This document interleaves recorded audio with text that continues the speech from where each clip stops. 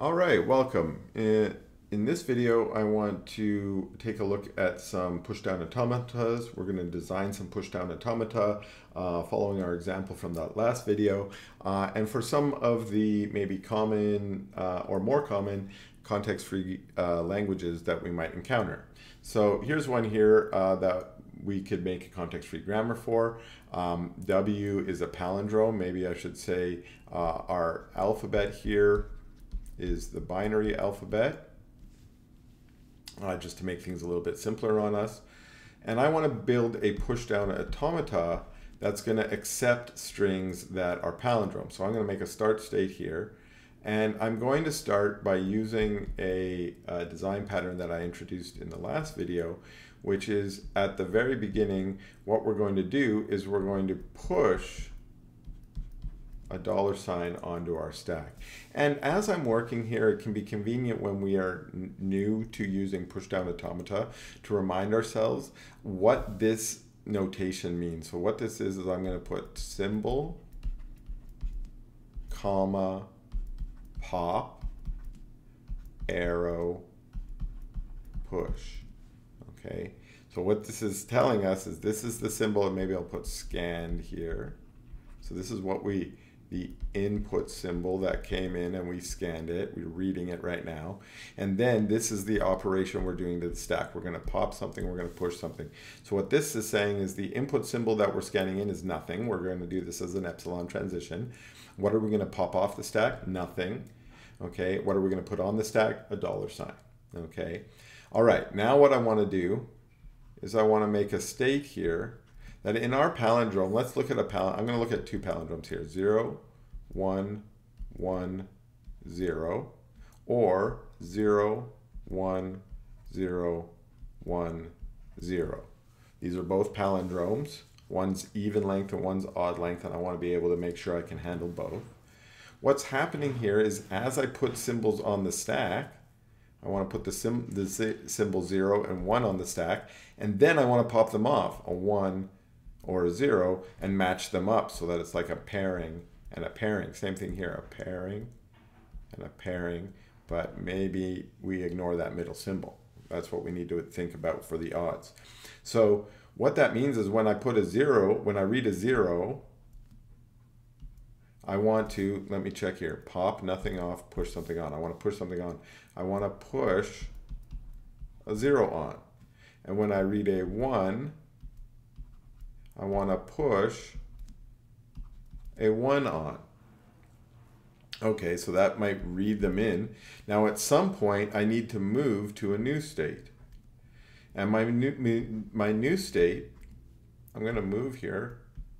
When am I going to do that? I'm going to start with the even case here. I'm going to want to do that when I do nothing to the stack, absolutely nothing. I'm just going to do an epsilon transition at some point, let non-determinism find that middle bit for me, and I'm going to move to this new state. And then once I'm in that new state, when I'm reading a 0, now I'm matching them up. I want to pop off zeros.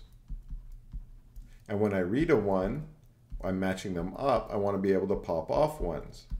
If I'm reading a 0 and I have a 1 on top of my stack, there's no transition here. That means reject. If I'm reading a 1 and there's a 0 on top of my stack, there's no transition here. That means reject. Okay. So now let's imagine I was in this case. So up here, I read the 0, put it on the stack. I read the 1, I put it on the stack. I move the epsilon transition. I now read the 1, pop it off the stack. I now read the 0, I pop it off the stack. Remember, stacks are backwards, right? So if I go 0 off the stack, and I put 1 on the stack, that's the order I put them on, but the order I take them off is backwards. So that's how we get the palindrome nature happening, right? So we'll take those off. If I can take both of them off, then I should be able to expose the $sign and be able to take it off and enter into my accept state. And in fact, I've now got a machine that will accept this string, but we haven't got it to handle this string yet. Okay, now why not? Well, when it moves from the pushing to the popping, it does so on an epsilon, but we want it to be able to ignore a potential middle symbol as well. So I'm going to add two new rules here, 0, epsilon goes to epsilon, still do nothing to the stack, 1, epsilon goes to epsilon. That allows us to follow that middle transition even on a symbol, but only one symbol, and we can ignore one symbol. Which symbol? The middle symbol. Okay, that's it. All right. So this now modified will handle this string here. Well, also, let's do a couple special cases. Okay, is epsilon in this language? It's a palindrome. Okay, so we can follow this to put the dollar sign on. We can follow the epsilon transition to be here. Since we've done no pushing or popping other than the dollar sign, we can take the dollar sign off, and yes, we can get to the except state. So good, epsilon's in there. What about just the 0 or just the 1? Those are palindromes. Same thing, I can put my dollar sign on, follow the 0 or 1 by itself, take the dollar sign off, and boom, I can make it to the except state. So it looks like we've got all of the interesting palindromes in there.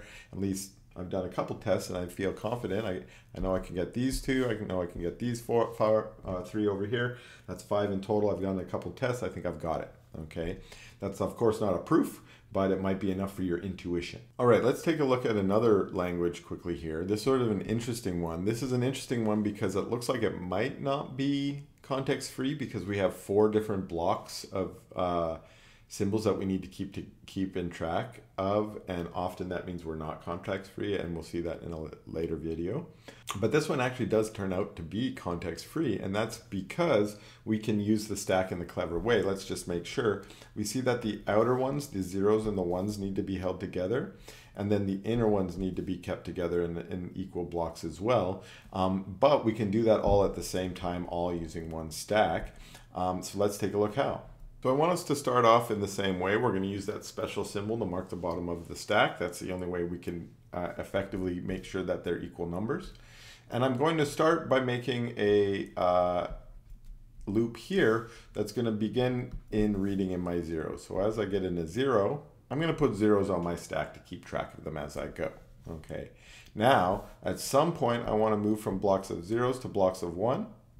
For simplicity, I'm going to do that on an epsilon transition. But now I'm going to start reading in 1s. And when I read in 1s, I'm actually going to want to put 1s on my stack. So that the things on my stack, we're going to get 0, 0, 0, 0s, and then we're going to get 1s, 1s, 1s, 1s.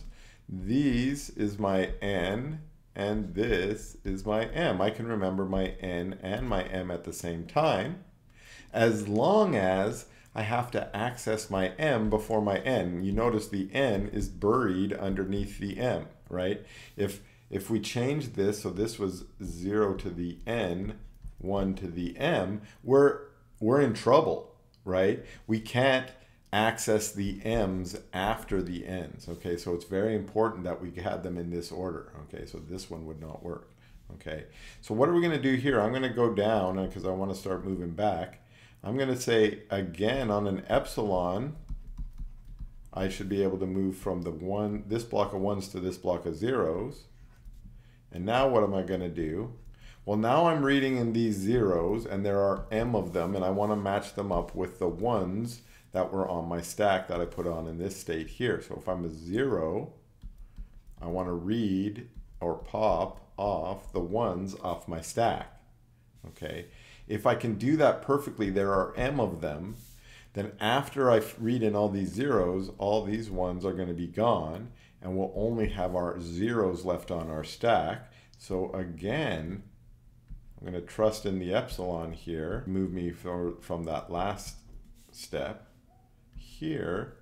And again, what are we going to do here? Same thing, another self loop where, okay, what were we reading in? We're reading in the 1s. But now we're popping off the 0s that we put on in that stack, on that state at the beginning.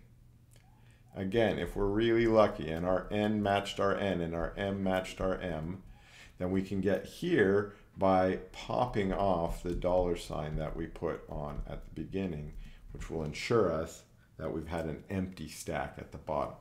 Okay. So again, what did we do? We just took that first original machine that we looked at, and we kind of added 2 extra states in the inner bit. This is interesting. A lot of PDAs end up having 4 states or maybe 5 states in them because they follow this same kind of shape that we saw up here. But this one, we had it in 2 extra states because we're doing a little bit of extra work in there. We could do this an arbitrary number of finite times, right? So here's another language. We could have 0 to the n, 1 to the m, 2 to the k, and then we could go 0 to the k, 1 to the m, 2 to the n. And you'll notice that since the matchup is like this, we're good. We could use the stack in the right way.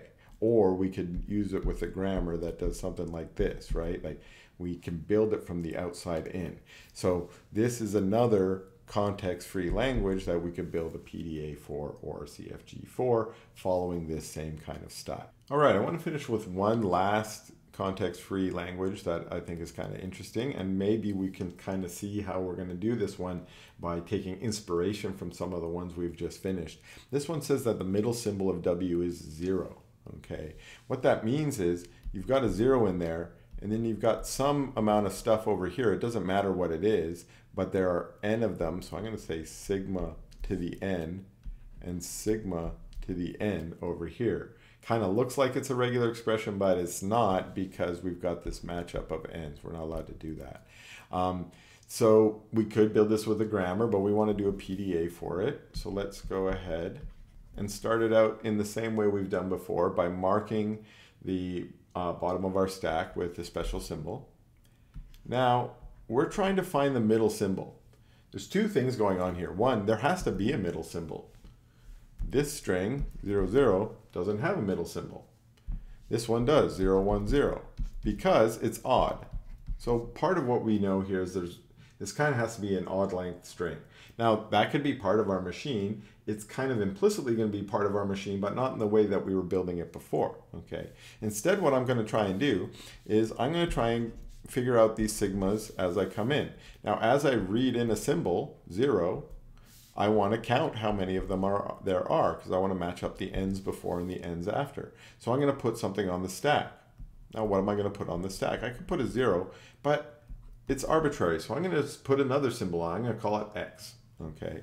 And then likewise, if I read in a 1, I want to count that as well, because we're counting all the symbols coming in, all the sigmas. So I'll put an x. It didn't matter. Okay. But at some point, I want to be able to find the middle symbol. The non-determinism is going to kick in and find that middle symbol. That middle symbol is a 0. And when I get it, I don't want to do anything to the stack, because I want the ones after the symbol to be the same as the ones before. Okay. So at some point, if I'm reading the symbol 0, it's the middle symbol, and I follow this epsilon transition, I'll move from this was our pushing state to the popping state. And in the popping state, if I get a 0, I'll pop off an x. If I get a 1, same thing, pop off an x. And then, if I'm lucky, and there were equal number of x's or an equal number of symbols after this 0 as there were before this 0, then I will get an empty stack, and I can pop off that $sign we put there to signify it, meaning we can enter this new except state here. Again, what was the condition? If there were equal number of symbols after the 0 as there were before the 0, meaning the 0 must be the middle symbol. Okay, so our machine now handles that language up there. All right, these were 3 different examples of pushdown automatas for context-free languages. I hope you enjoyed this video, and we'll see you in the next video.